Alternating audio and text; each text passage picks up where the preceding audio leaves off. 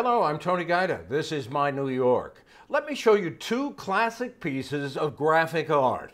A poster of Bob Dylan with psychedelic hair and the I Love New York logo. Both created by Milton Glaser, the renowned graphic designer who died recently. 3 years ago, on the 40th anniversary of I Love New York, Glaser recalled for me its unlikely conception.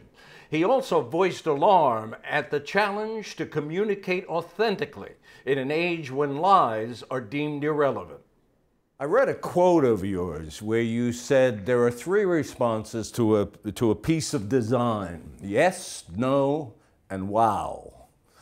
I think wow has been the reaction to most of what you've designed. And it's very kind of you, if not necessarily true. Well, it wasn't true at the beginning of the very famous I Love New York design logo. I was surprised, well, maybe not surprised, but the beginning was a little, they weren't overwhelmed, were they, at the beginning? Well, the people who saw it actually as a second choice, right. I submitted something that was very ordinary, rather banal. It was accepted, as most works that are approved by committee are. One of the problems you have being in this profession, and others like it, is that the approval process tends to suck all the life out of the actual creation. A camel is a horse built by committee. As they say, right, and it's true. And the reasons are perfectly appropriate, which is to say these are people worried about their jobs, they're worried about communicating ideas, and concerned about making the wrong move. I mean, such is the nature of bureaucracy. Well, tell us what happened in that case. Well, in our case, I did something very simple, because I thought the campaign was going to last 2 weeks. And I did the 2 lines of typography within lozenges, a very safe, ordinary thing. And it was submitted and it was accepted by the committee, 5 or 6 people. But then I was in a taxi coming to work, and it occurred to me that there was a better way of doing it. And it's almost inevitable way of doing it, I Heart New York. And I jotted that down on a piece of paper, and I called the Assistant Commissioner of Commerce, a guy named Bill Doyle, who'd given me the job. I said, I have something better. He said, oh, don't bug me. I just got this thing approved with those guys. I'll never get anything. I said, let me show it to you. So I went down to his office and I showed him. He said, you're right, that's better. And he actually reconvened this group of 5, which is more of a job than one would think, and probably was the really most difficult part of the job. They got together and they said, you're right, this one's better. And that's how it happened. So it was unusual.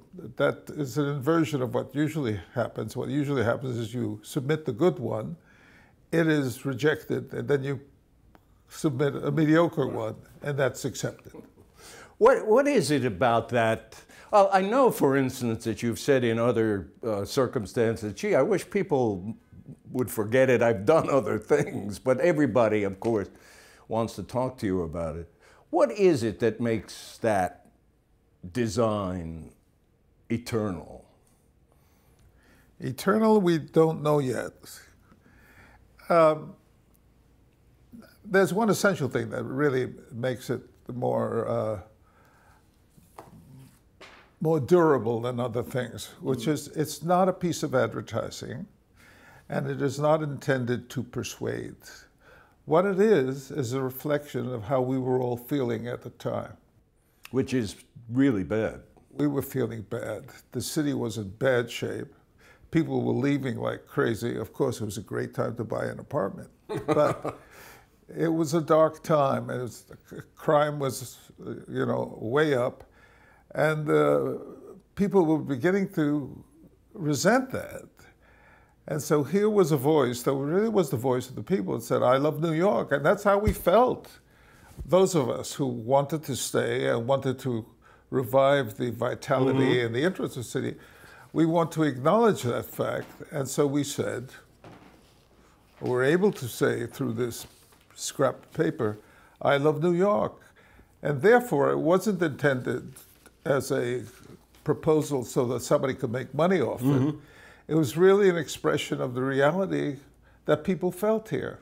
And because of that, because it was real and it was informative, rather than persuading people to buy some other nasty piece of food that they didn't need or what other reason you had, it was authentic. And I think one of the tools that you have in communicating is a sense of authenticity. It's believable, especially now when nobody believes anything. There's nothing that is believed. So to penetrate that wall that now exists through our own experiences, because we've been lied to so often, something that tells the truth is remarkably persuasive. It requires the mind to make some fairly simple connections. Yeah, that in a technical way, for people who are involved in communication, it's true that when you create a small puzzle, not too difficult to solve, the act of moving the brain to solve it sort of makes you remember it. And in this case, the puzzle is a simple one. It's I is a complete word. The heart is a symbol for an emotion, and NY are initials for a place. So you have three little iterations that you have to go through in order to understand what you're looking at. Once you've solved the puzzle, and it's easy, right? It can't be too hard. Because the opposite is if you see it, you can't figure it out, you turn away. So the puzzle has to be right at the fringes of your existing understanding. So that's the secret, I think, to the fact that it's been around so long. People look at it, they solve the puzzle, and they remember it.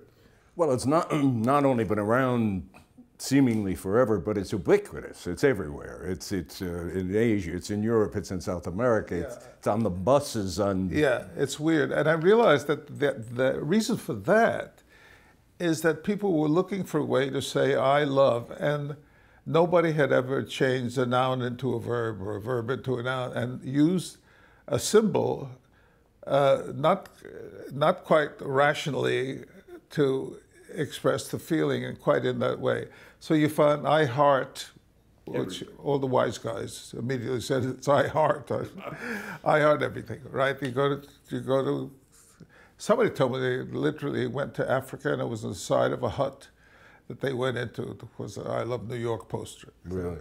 1977, when you created that 40 years ago, New York indeed was a dark and dangerous place. It was. What, if you were asked by the state tourism people today to create a logo for this city and state, what might it be? I mean, there's some dark things going on today. Well, I think what I was saying before is true. You have to avoid lying, and you've got to stop so much and telling people things that are not true or half true. I mean, this Trump era, which is an era of misrepresentation and deliberate lies, has to be compensated by something. The most important thing about communication is that to be effective, it has to be believed. And we are now, I have to say, in an unprecedented moment of disbelief. Nobody believes anything. And if it's a lie, it doesn't matter anymore. So the first thing you'd have to do is, in this context, what is it you could say that would penetrate somebody's mind and say, this guy is well-intended towards me? What I say in teaching always is the same thing as doctors say to each other: first, do no harm. And I think in the communication business, whether you're in the magazine business or the newspaper business or even the advertising agency, that should be your first question. Do no harm. That's a real problem in advertising, incidentally, and it's why I'm very wary of advertising, and I've always had a very arm's length relationship to it, because the whole context of advertising is to encourage you to misrepresent and lie. And now people are, more than ever in history, I think, are very suspicious of the nature of what people are telling them. Especially in a time when we've been introduced to the concept, it's ludicrous, but nonetheless, of alternate facts, as if such a thing actually existed. Right. It makes for cynicism. It makes for separation. Without any question. And I think that's the most profound question of our time for people like us, who are supposed to be able to communicate to others. People in the media, people on television, people who basically live by conveying information to others. That question, at a time when no one believes anything, and when the fact that something is a lie is irrelevant, how do you get to them? Why should they believe you, of all people? You've designed, I'm told, you've designed a dump Trump pin. Yes. Is that good? Early in the game. You know, is it getting any attention? Is it getting no? It just blows in the wind. All that stuff. I mean, that's one of the things that's most discouraging, is to see how irrelevant this stuff is. Every day you see 100,000 messages, and you just throw them into the garbage heap. I mean, because they have no relationship to your life. This question of believability, what people believe, because it is fundamentally the structure of civilization. I mean, you have to have belief. You have to believe that there's an alternative to the misery that you're experiencing in daily life. I mean, but the question now is what to believe. Exactly. Speaking of this president, you did some work for him long ago. Oh, don't rub it in. A Trump vodka bottle, which I thought was a magnificent design. I mean, it really captures the spirit of a big, an egotist builder kind of thing. Describe that bottle. Well, it's over here on the shelf. Yeah. I mean, it was just it looks masculine, and it has that, I don't know if it's a real sense of scale and importance. He later got into a fight with the guy who was manufacturing the vodka. Oh, big surprise. And they sued each other. And I looked up in my records whether he had paid me, and it turned out he paid me half for doing it and never fulfilled the other half of the bill. You're not the only person I know who did work for Citizen Trump and is still waiting for payment. Well, I mean, now it's become, everybody knows. Legendary. Part of your, I don't want to try to encapsulate your philosophy. You're better at talking about it than I am, but there's a sense of art as commonality, as bringing people together, as a function of art, and very different, or at least I'm thinking of it relative to what you're talking about now, people being, so fractured, the society so fractured. Is that something that comes out of your earliest? I'm thinking of the Coops in the South Bronx, where you grew up and where you. It's so funny because I've been thinking about this because I'm writing an introduction to the next book that I'm doing, and I looked back on, and we retrieved some material from the internet of a rent riot that occurred when I was growing up in the Bronx, where I was 2 or 3 years old, and we were thrown out of our house. We were literally thrown out of our apartment. There was a left wing. It was a communist enclave.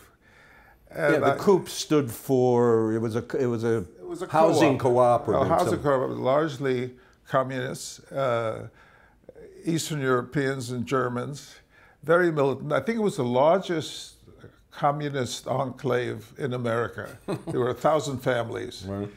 And this was a rent strike because they were going to raise their rents. Nobody had any money during the Depression. And 1,000 people, 1,000 families, signed the petition and then went on strike outside and circled the building. And they sent in cops on horseback.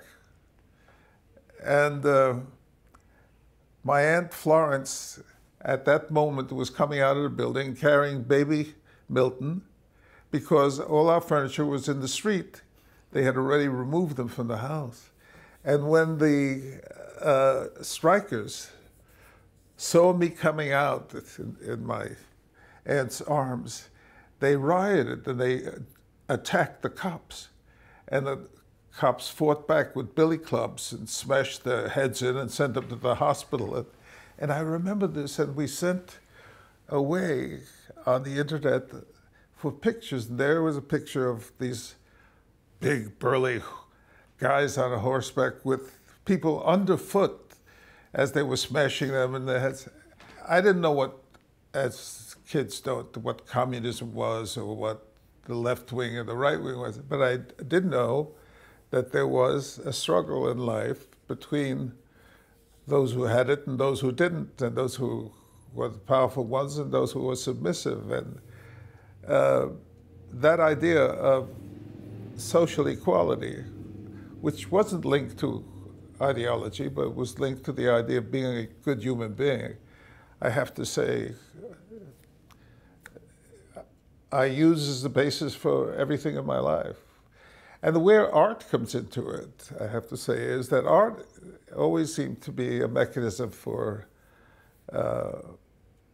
people to feel they had a common purpose. You like Mozart, I like Mozart, we like Mozart, we have something in common. And that its largest function was to establish that sense of commonality, that it was the means by which civilization determined it could avoid war and find something in common among people. Doesn't always work, but from my point of view, the existential reason for art is to improve the human condition by finding what binds us together. This is also the 50th anniversary of one of your most famous works, the Dylan poster, which is a marvelous evocation of the man and the times, the turbulent 60s. What was it, 67? Yeah.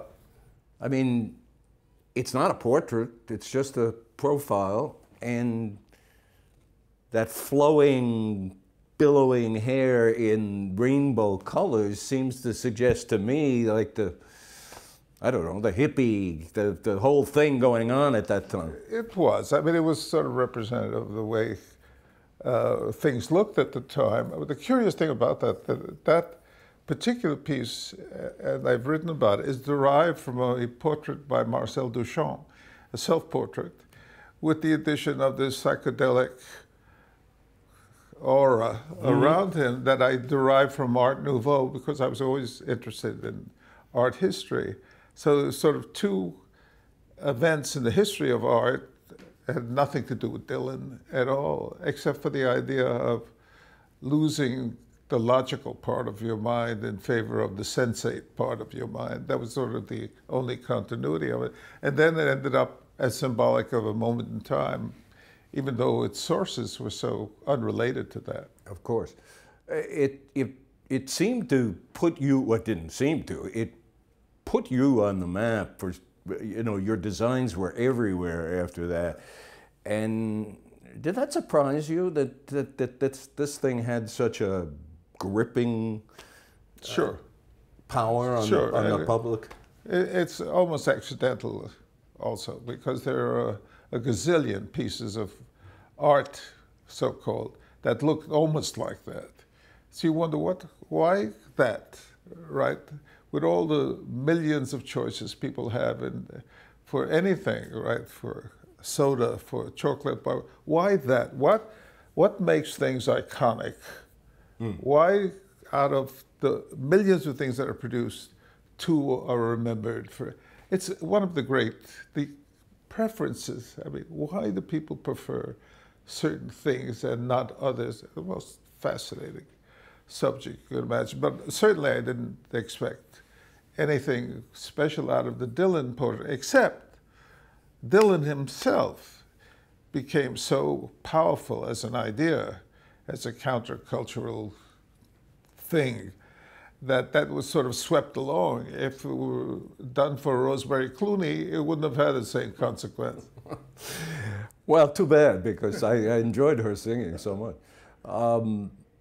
We're in your studio in a building that you have had this studio for 55 years, and upstairs too. It's been, on the door is the motto, art is work. How do you mean that? Well, I don't know how he meant it at the time. It was to sort of detoxify art as being this separate thing that only the privileged could do. And the mystery about art is it's self-anointed. If you wanted to say you're an artist, you could say, I'm an artist. And there's no way of telling whether you're telling the truth or not. There's no test for entry. What kind of world is that where anybody can declare themselves to be an artist? You can't, because nobody knows. And only history makes a judgment about that. What it is, it's work. And every once in a while, when it's looked at over the course of history, someone will pick it out and say, you know, this isn't work, this is art. So that distinction was something I wanted to make, that the idea that it is not self-anointing, that you have to wait it out until somebody says, this is art. And you were talking earlier about the difference between art and, making a differentiation that is actually a trick question. Tell me what you had in mind.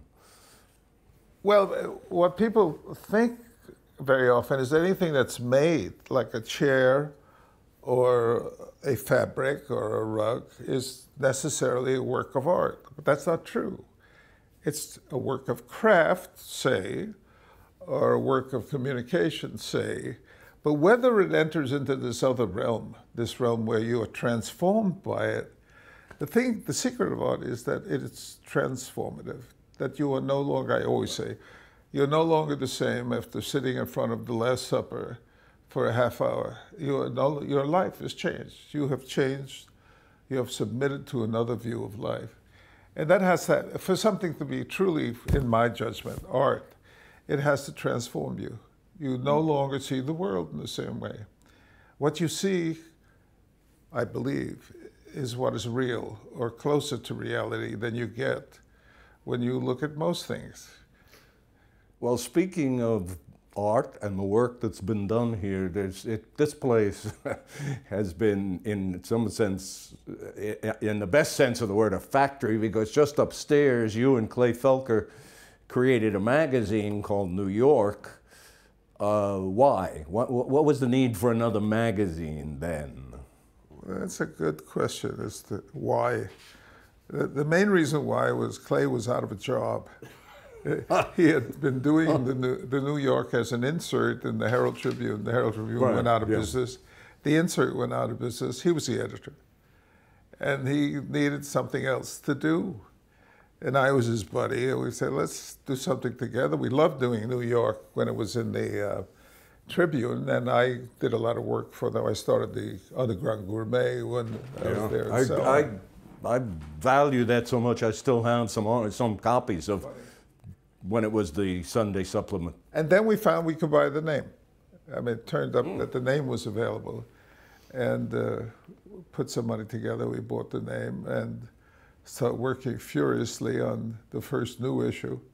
What did you want it to be? What was the animating principle? I think what we wanted it to be more than anything else was to inform the people who lived here about the real life of the city.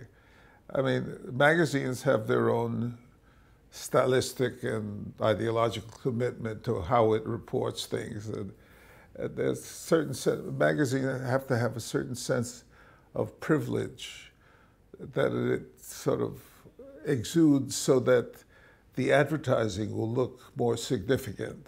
I mean, we wanted, I guess,